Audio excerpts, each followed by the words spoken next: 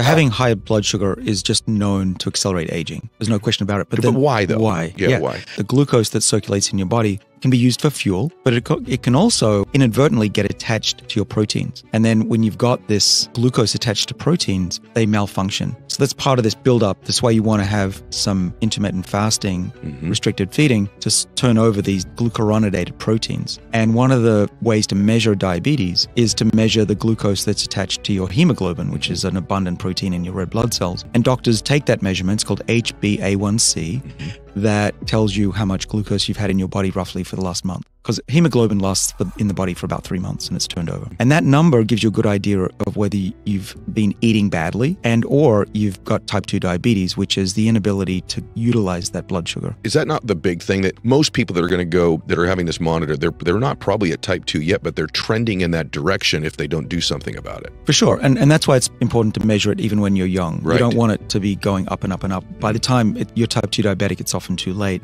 I've been measuring mine for the last over a decade now. I'll bet the vast majority of the people listening to this have never done that or do it once every 3 years in some random lab test that they do, right? Yeah. So well, doctors don't pay a lot of attention to it until you're old or really obese, or you're starting to show signs of type 2 diabetes, which will accelerate your aging for sure.